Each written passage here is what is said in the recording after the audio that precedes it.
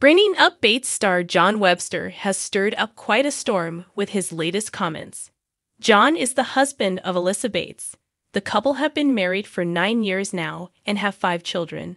Allie, 8, Lexi, 6, Zoe, 5, Matzi, 2, and Rhett, 7 months. Due to the cancellation of Bringing Up Bates, many of the adult Bates children have taken to sharing their lives on YouTube.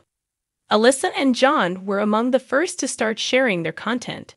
They love sharing what the family is up to, kids' milestones, vacations, and more.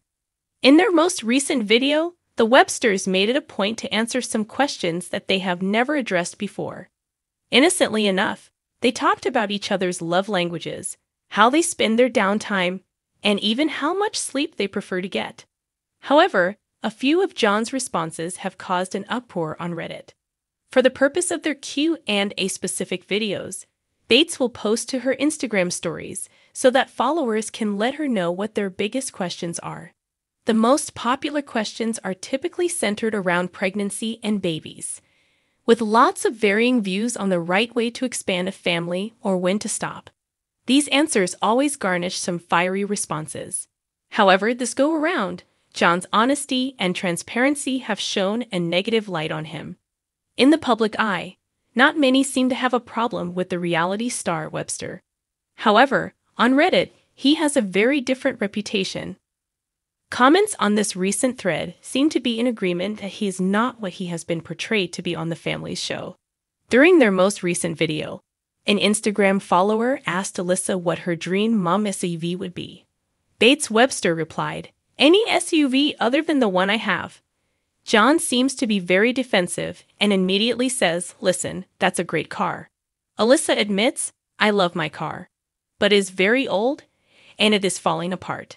Like badly. It is falling apart." Why won't John buy her a new vehicle? Because the kids need to learn how to take care of it and respect it. Just like the couch upstairs.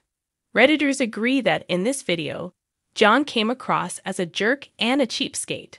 One comment read, "I can understand the couch, but not the car thing. His wife and children need to be in a safe and reliable car. What if theirs is an emergency and they can't get to where they need to go? Or what if it breaks down in a non-safe situation?" Another stated, "I honestly don't like him at all. He thinks this is a parenting flex that he'll let his kids ride around in something falling apart, but they can't respect it. What did *** chi canoe?" What are your thoughts? Do you feel that John is being unreasonable? Should he go ahead and buy Alyssa a new vehicle that isn't falling apart or follow through on waiting until the kids can respect the car?